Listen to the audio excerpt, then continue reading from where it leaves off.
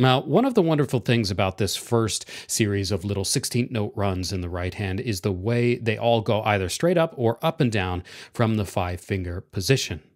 This is probably the easiest kind of keyboard move for the hand. So you should be able to get and appreciate this pretty quickly.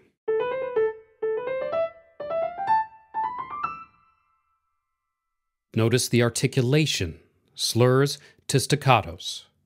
We want a smooth, if, yes, rapid, motion initially terminating with a little bounce.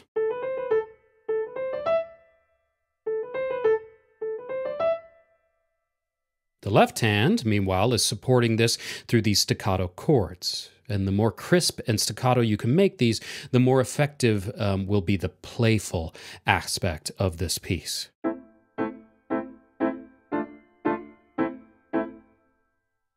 Altogether, from the beginning through the first 6 bars, everything should sound like this.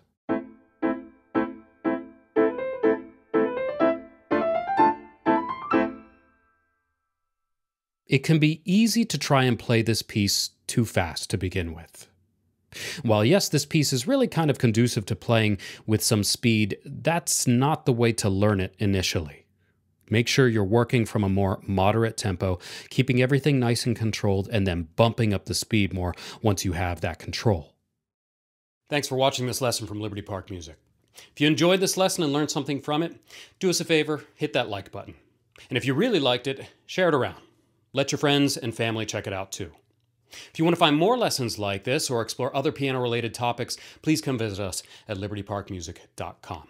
We have full piano courses ranging from beginner to more advanced levels, and everything is online and streaming 24/7 so that you can design your music learning around your schedule and learn in the comfort of your own home from a talented roster of professional teachers and musicians. Come check us out.